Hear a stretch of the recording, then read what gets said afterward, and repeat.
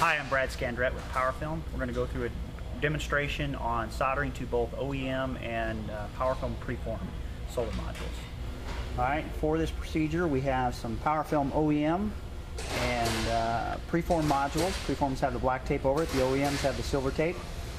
We have our soldering iron set up at 750 degrees F. We have a small tip on here for soldering to the module, and we have our lead-free Kester solder to make us row house compliant. Alright, we're going to solder on the OEM module first.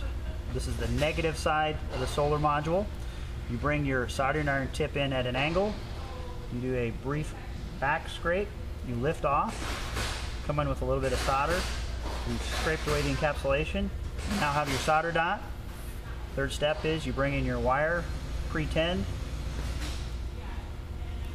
solder into location, soldering is complete. Alright, this is our PowerFilm preform. This module has a black overlay tape on top of the silver bus. We're going to do the solder technique the same as we did for the OEM module. I want to note that on the wider bus with these modules, you want to scrape on this side of the module, not up next to the bus.